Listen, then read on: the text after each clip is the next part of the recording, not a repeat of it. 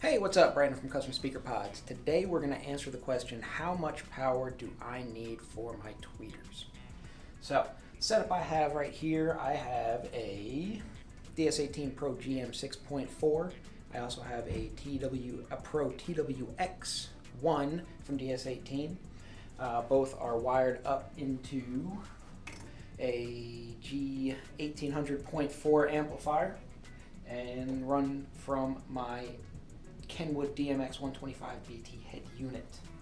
The output signal will be coming from my PC, my laptop, using Room EQ Wizard to generate a white noise signal as well as measure the frequency response using the microphone above.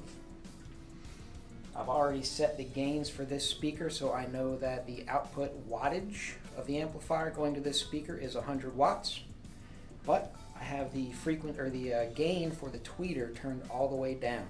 What we're going to do is we're going to play the white noise, we're going to turn the volume up, and we're going to adjust the gain on the tweeter in order to create a flat frequency response. Once we're done with that, then we're going to measure the voltage that the amplifier is putting out in order to give the tweeter that much power. Cool. So I will begin the white noise now, so earmuffs.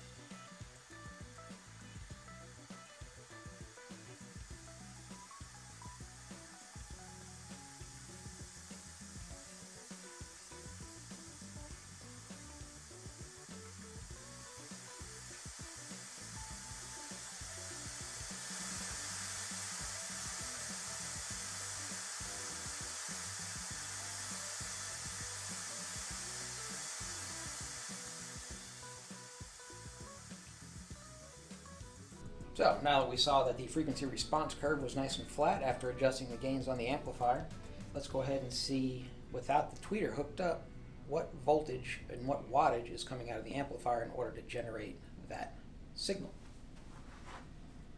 So now I've hooked up the multimeter, bypassing the capacitor, bypassing the tweeter. We're going to get the voltage directly from the amplifier. And to do this, we're going to set a 12,000 hertz test tone, because the capacitor being used for this, the capacitor that comes with the tweeter, is a 3.3 microfarad capacitor, and that gives a roughly 12,000 hertz crossover point. So at maximum volume, we are at 3 volts.